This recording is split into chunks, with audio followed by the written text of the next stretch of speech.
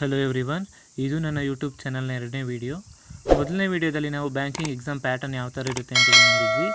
ಈ ವಿಡಿಯೋದಲ್ಲಿ ಬ್ಯಾಂಕಿಂಗ್ ಎಕ್ಸಾಮಿಗೆ ಏನೆಲ್ಲ ಸಿಲೆಬಸ್ ಇರುತ್ತೆ ಅಂತೇಳಿ ನೋಡೋಣ. ಇವತ್ತು ನಾವು ಪ್ರಿಲಿಮಿನರಿ ಎಕ್ಸಾಮಿಗೆ ಏನೇನೆಲ್ಲ ಸಬ್ಜೆಕ್ಟ್ಸ್ ಬರುತ್ತೆ, ಆ ಸಬ್ಜೆಕ್ಟ್ಸ್ ಒಳಗೆ ಏನು ಟಾಪಿಕ್ಸ್ ಇರುತ್ತೆ, ಆ ಟಾಪಿಕ್ನ ಎಷ್ಟು ಮಾರ್ಕ್ಸಿಗೆ ಕೇಳ್ತಾರೆ ಅಂತೇಳಿ ಈ ವಿಡಿಯೋದಲ್ಲಿ ನೋಡೋಣ. ನನ್ನ ಪ್ರೀವಿಯಸ್ ವಿಡಿಯೋದಲ್ಲಿ ನಾನು ಹೇಳಿರೋ ಹಾಗೆ ಪ್ರಿಲಿಮಿನರಿ ಎಕ್ಸಾಮಲ್ಲಿ 3 ಸಬ್ಜೆಕ್ಟ್ಸ್ನ ಕೇಳ್ತಾರೆ. ಅವು ಯಾವುವು ಅಂತೇಳಿದರೆ ರೀಸನಿಂಗ್ ಎಬಿಲಿಟಿ, ನ್ಯೂಮರಿಕಲ್ ಎಬಿಲಿಟಿ ಮತ್ತು ಇಂಗ್ಲೀಷ್ ಅಂತ. ಆ ಪ್ರತಿ ಸೆಕ್ಷನ್ಗಳಿಗೂ ಕೂಡ 20 ಮಿನಿಟ್ಸ್ ಅಂತೇಳಿ ಅಲೋಕೇಟ್ ಮಾಡಿರ್ತಾರೆ. 20 ಮಿನಿಟ್ಸ್ ಇರುತ್ತೆ. ಟೋಟಲಿ 60 ಮಿನಿಟ್ಸ್ ಟೈಮ್ ಇರುತ್ತೆ. ಅಂದರೆ 1 ಅವರ್ ಟೈಮ್ ಇರುತ್ತೆ ಪ್ರಿಲಿಮಿನರಿ ಎಕ್ಸಾಮಿಗೆ. 100 ಕ್ವಶನ್ಸಿಗೆ 100 ಮಾರ್ಕ್ಸಿಗೆ ನಾವು ಆ ಎಕ್ಸಾಮ್ನ ಬರೀಬೇಕಾಗುತ್ತೆ. ನೋಡಿ, ರೀಸನಿಂಗ್ ಎಬಿಲಿಟಿ ಇಲ್ಲಿ ಇರೋ ಸಬ್ಜೆಕ್ಟ್ಸನ್ನು ನಾನು 2 ಭಾಗಗಳಾಗಿ ಮಾಡ್ಕೊಂಡಿದ್ದೀನಿ. ಪ್ರಿಫರೆನ್ಸ್ 1 ಮತ್ತು ಪ್ರಿಫರೆನ್ಸ್ 2 ಅಂತ ಹೇಳಿಬಿಟ್ಟು. ಆ ಪ್ರಿಫರೆನ್ಸ್ 1ನಲ್ಲಿರೋ ಸಬ್ಜೆಕ್ಟ್ಗಳೆಲ್ಲ ನಿಮಗೆ ಗೊತ್ತಿದೆ ಅಂತೇಳಿದರೆ ನೀವು ಆರಾಮಾಗಿ ಪ್ರಿಲಿಮಿನರಿ ಎಕ್ಸಾಮ್ನ ಪಾಸ್ ಮಾಡ್ಕೋಬೋದು. ಇವಾಗ ನಾವು ಟಾಪಿಕ್ಸ್ಗಳಿಗೆ ಹೋಗೋಣ.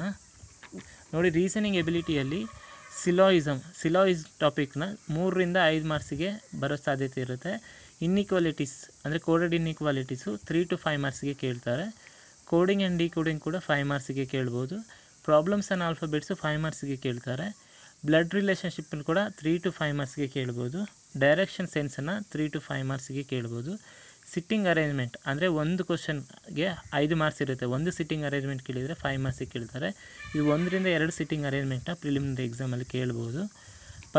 ಪಝಲ್ಸು ಕೂಡ ಹಾಗೆ. ಒಂದು ಕ್ವಶನ್ 5 ಮಾರ್ಕ್ಸಿಗೆ ಇರುತ್ತೆ. ಒಂದು ಪಝಲ್ಗೆ 5 ಮಾರ್ಕ್ಸ್ ಇರುತ್ತೆ.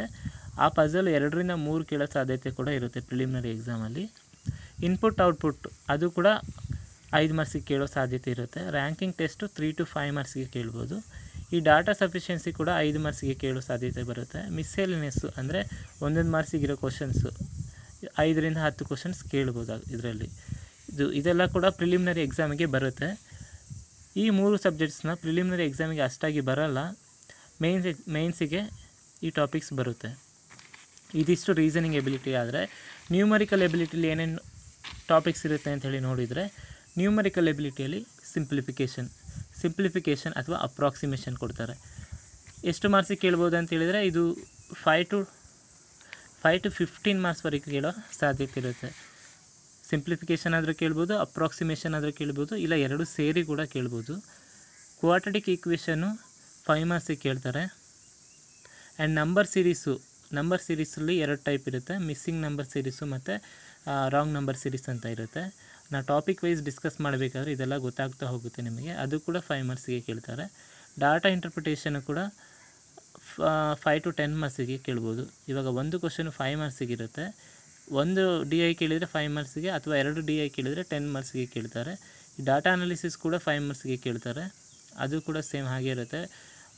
ಒಂದು DIಗೆ 5 ಮಾರ್ಕ್ಸ್ ಇರುತ್ತೆ. ಸಿಂಪಲ್ ಇಂಟ್ರೆಸ್ಟು, ಕಾಂಪೌಂಡ್ ಇಂಟ್ರೆಸ್ಟು 1 ರಿಂದ 2 ಮಾರ್ಕ್ಸಿಗೆ ಕೇಳೋ ಸಾಧ್ಯತೆ ಇರುತ್ತೆ. ಇದನ್ನು ಕೂಡ ನಾನು ಪ್ರಿಫರೆನ್ಸ್ 1, ಪ್ರಿಫರೆನ್ಸ್ 2 ಅಂತ ಇಟ್ಕೊಂಡಿದ್ದೀನಿ. ಸೊ ಆವ್ರೇಜಸ್ ಕೂಡ 1 ಮಾರ್ಕ್ಸಿಗೆ ಕೇಳ್ಬೋದು. ಪರ್ಸೆಂಟೇಜು ಕೂಡ 1 ಮಾರ್ಕ್ಸಿಗೆ. Profit and loss 1 ಮಾರ್ಕ್ಸಿಗೆ. And ration and proportions ಕೂಡ 1 ಮಾರ್ಕ್ಸಿಗೆ. ಪ್ರಾಬ್ಲಮ್ ಆನ್ ಏಜಸ್ಸು ಕೂಡ 1 ಮಾರ್ಕ್ಸಿಗೆ. ಇವಾಗ ಪಾರ್ಟ್ನರ್ಶಿಪ್ಪು 1 ಮಾರ್ಕ್ಸಿಗೆ. ಡಾಟಾ ಸಫಿಷಿಯನ್ಸಿ ಇದ್ದರೆ 5 ಮಾರ್ಕ್ಸಿಗೆ ಕೇಳೋ ಸಾಧ್ಯತೆ ಇರುತ್ತೆ. ಇವೆಲ್ಲವೂ ಕೂಡ ಪ್ರಿಲಿಮಿನರಿ ಎಕ್ಸಾಮಿಗೆ ಬರುತ್ತೆ. ಇದು ಕೂಡ ಪ್ರಿಲಿಮಿನರಿ ಎಕ್ಸಾಮಿಗೆ ಬರ್ಬೋದು. ಬಟ್ ನಮಗೆ ಅಲ್ಲಿ ಇಂಪಾರ್ಟೆಂಟ್ ವಿಷಯ ಏನಿದೆ ಅಂತ ಹೇಳಿದರೆ, ಸ್ಕೋರ್ ಮಾಡಬೇಕು. ಇರೋ 1 ಅವರಲ್ಲಿ ನಾವು ಯಾವ್ಯಾವ ಟಾಪಿಕ್ ಯೂಸ್ ಮಾಡಿ, ಯಾವ್ಯಾವ ಟಾಪಿಕ್ನ ಚೂಸ್ ಮಾಡಿ ಸ್ಕೋರ್ ಮಾಡ್ತೀವಿ ಅನ್ನೋದು ಅದರಲ್ಲಿ ಇಂಪಾರ್ಟೆಂಟು. ಅಲ್ಲಿ ನಾವು ಸ್ಕೋರಿಂಗು ಮತ್ತು ಅಕ್ಯುರೇಸಿ ಕೂಡ ತುಂಬ ಇಂಪಾರ್ಟೆಂಟ್ ಆಗುತ್ತೆ. ಯಾಕಂದರೆ ಟೈಮ್ ತುಂಬ ಕಡಿಮೆ ಇರುತ್ತೆ. ಓಕೆ, ಇದಿಷ್ಟು ಆಪ್ಟಿಟ್ಯೂಡ್. ಆದರೆ ಇಂಗ್ಲೀಷಲ್ಲಿ ಏನೇನೆಲ್ಲ ಸಬ್ಜೆಕ್ಟ್ಸ್ ಬರುತ್ತೆ ಅಂತೇಳಿ ನೋಡಿದರೆ, ಆಪ್ಟಿಟ್ಯೂಡಲ್ಲಿ ಇದು ಪ್ರಿಫರೆನ್ಸ್ 2 ಅಲ್ಲಿರೋದು ಕೂಡ ಬರುತ್ತೆ. Time and distance, time and work, boards and streams, pipe and systems ಅಥವಾ tanks, mixtures and allegations and ಮಿಸೆಲ್ನಿಯಸ್ questions ಕೂಡ ಕೇಳ್ಬೋದಾಗುತ್ತೆ. ಇದಿಷ್ಟಾದರೆ ಇಂಗ್ಲೀಷಲ್ಲಿ ಏನೇನು ಟಾಪಿಕ್ಸ್ ಬರುತ್ತೆ ಅಂತೇಳಿ ನೋಡಿದರೆ, ಇಂಗ್ಲೀಷಲ್ಲಿ ಕಂಪ್ರೆನ್ಷನ್ ಅಂತೇಳಿದರೆ ದೊಡ್ಡ ಒಂದು ಪ್ಯಾಸೇಜ್ ಕೊಟ್ಬಿಟ್ಟು ಅದರಲ್ಲಿ 5 to 10 ಮಾರ್ಕ್ಸಿಗೆ ಕ್ವಶನ್ ಕೇಳ್ಬೋದು. ಮತ್ತು ಕರೆಕ್ಷನ್ ಆಫ್ ಎರರ್ಸ್ ಯಾವ ಥರ ಇರುತ್ತೆ ಅಂತ ಹೇಳಿದರೆ, ಒಂದು ಸೆಂಟೆನ್ಸ್ ಕೊಡ್ತಾರೆ. ಓಕೆ, ಒಂದು ಸೆಂಟೆನ್ಸ್ ಕಂಪ್ಲೀಟಾಗಿ ಒಂದು ಸೆಂಟೆನ್ಸ್ ಕೊಟ್ಬಿಟ್ಟು ಅದರಲ್ಲಿ ಆ ಸೆಂಟೆನ್ಸ್ನ ಕ್ಲಾಸ್ ಮಾಡ್ತಾರೆ. ಕ್ಲಾಸ್ ಅಂತೇಳಿದರೆ ಆ ಸೆಂಟೆನ್ಸ್ನ ಪಾರ್ಟ್ ಮಾಡ್ತಾರೆ. 1 2 3 4 5 ಅಂತೇಳಿ ಮಾಡ್ತಾರೆ. ಈ ಪಾರ್ಟ್ಗಳಿಗೆ A B C D E ಅಂತ ಕೊಡ್ತಾರೆ.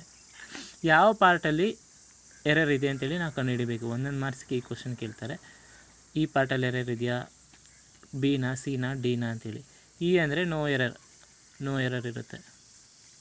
ನೋ ಎರರ್ ಅಂದರೆ ಎಲ್ಲದೂ ಕೂಡ ಸರಿಯಾಗಿದೆ ಅಂದರೆ ಆವಾಗ ಈ ಆಪ್ಷನ್ನ ಕ್ಲಿಕ್ ಮಾಡಬೇಕಿತ್ತು. ಎಕ್ಸಾಮಲ್ಲಿ ಯಾವ ಥರ ಕ್ವಶನ್ಸ್ ಅಂದರೆ ಎಷ್ಟು ಆಪ್ಷನ್ಸ್ ಕೊಡ್ತಾರೆ ಅಂತೇಳಿದರೆ, ಒಂದು ಕ್ವಶನಿಗೆ ನಮಗೆ 5 ಆಪ್ಷನ್ಸ್ ಕೊಡ್ತಾರೆ. ಆ 5 ಆಪ್ಷನ್ಸಲ್ಲಿ ನಾವು ಆನ್ಸರ್ನ ಚೂಸ್ ಮಾಡಬೇಕಾಗುತ್ತೆ. ಓಕೆ, ಈ ಕಾಂಪ್ರಹೆನ್ಷನ್ ಕೂಡ 10 ಮಾರ್ಕ್ಸಿಗೆ ಕೇಳೋ ಸಾಧ್ಯತೆ ಇರುತ್ತೆ. ಕರೆಕ್ಷನ್ ಆಫ್ ಎರರ್ಸು 5 ಮಾರ್ಕ್ಸಿಗೆ ಕೇಳ್ಬೋದು. ಕ್ಲೋಸ್ ಟೆಸ್ಟ್ ಅಂದರೆ ಯಾವ ಥರ ಇರುತ್ತೆ ಅಂತ ಹೇಳಿದರೆ, ಇವಾಗ ಒಂದು ಪ್ಯಾಸೇಜ್ ಕೊಟ್ಟಿರ್ತಾರೆ, ಅವಾಗ ಮಧ್ಯದಲ್ಲಿ ಗ್ಯಾಪ್ ಬಿಡ್ತಾ ಹೋಗ್ತಾರೆ. ಇವಾಗ ಒಂದು ಪ್ಯಾಸೇಜು, ಇಲ್ಲೊಂದು ಡ್ಯಾಶು, ಓಕೆ ನೆಕ್ಸ್ಟ್ ಹಾಗೆ ಕಂಟಿನ್ಯೂ ಆಗುತ್ತೆ, ಇಲ್ಲೊಂದು ಡ್ಯಾಶ್ ಇರುತ್ತೆ. ಸೊ ಇಲ್ಲಿ ಏನು ಬರಬೇಕು, ಇಲ್ಲೇನು ಸೂಟೇಬಲ್ ಆಗುತ್ತೆ, ಇಲ್ಲೇನು ಸೂಟೇಬಲ್ ಆಗುತ್ತೆ ಅಂತೇಳಿ ನಾವು ಇಲ್ಲಿ ಚೂಸ್ ಮಾಡಬೇಕಾಗುತ್ತೆ. Next fill in the blanks ನೋಡಿದರೆ, ಒಂದು ಸೆಂಟೆನ್ಸ್ ಕೊಡ್ತಾರೆ, ಮಧ್ಯದಲ್ಲಿ ಗ್ಯಾಪ್ ಇದ್ದ ಕಡೆ ನಾವು ಫಿಲ್ ಮಾಡಬೇಕಾಗುತ್ತೆ. ಇದು ಒಂದು ಗ್ಯಾಪ್ ಆಗಿರ್ಬೋದು ಅಥವಾ 2 ಗ್ಯಾಪ್ ಕೂಡ ಆಗಿರುತ್ತೆ ಸಮ್ಟೈಮ್ಸು. ಈ ಕ್ಲೋಸ್ ಟೆಸ್ಟ್ ಕೂಡ 5 to 10 ಮಾರ್ಕ್ಸಿಗೆ ಕೇಳ್ತಾರೆ. And fill in the blanks 5 ಮಾರ್ಕ್ಸಿಗೆ ಕೇಳ್ತಾರೆ. ಪ್ಯಾರಾಜಂಬಲ್ಡ್ ಸೆಂಟೆನ್ಸ್ ಅಂತೇಳಿದರೆ ಒಂದು 5 ರಿಂದ 7 ಸೆಂಟೆನ್ಸ್ ಕೊಟ್ಟಿರ್ತಾರೆ. ಯಾವ ಥರ ಅಂತೇಳಿದರೆ 1 2 3 4 5 6 ಅಂತೇಳಿ ಸೆಂಟೆನ್ಸ್ ಕೊಟ್ಟಿರ್ತಾರೆ. ಈ ಸೆಂಟೆನ್ಸು ಜಂಬಲ್ಡ್ ಅಂತೇಳಿದರೆ ಮೇಲೆ ಕೆಳಗೆ ಆಗಿರುತ್ತೆ. ಅದನ್ನು ನಾವು ಆರ್ಡ್ರ್ ವೈಸ್ ಮಾಡಬೇಕಾಗುತ್ತೆ. ಅರ್ಥ ಆಯಿತಾ? ಅಲ್ಲಿ ಇರೋದನ್ನು ಯಾವ ಸಬ್ಜೆಕ್ಟು ಅಂದರೆ ಯಾವ ಸೆಂಟೆನ್ಸು 1 ಆಗುತ್ತೆ, ಯಾವ ಸೆಂಟೆನ್ಸ್ 2 ಆಗುತ್ತೆ, ಆ ಥರ ನಾವು ಜೋಡಿಸ್ತಾ ಹೋಗಬೇಕಾಗುತ್ತೆ. ಇದು ಪ್ಯಾರಾಜಂಬಲ್ಡ್ಸು, ಇದು 5 ಮಾರ್ಕ್ಸಿಗೆ ಕೇಳ್ತಾರೆ. ಮಿಸ್ಸೆಲ್ನೆಸ್ಸು ಕೂಡ ಬರುತ್ತೆ, ಇದು ಕೂಡ ಹಾಗೆ 5 ಮಾರ್ಕ್ಸಿಗೆ ಕೇಳ್ತಾರೆ.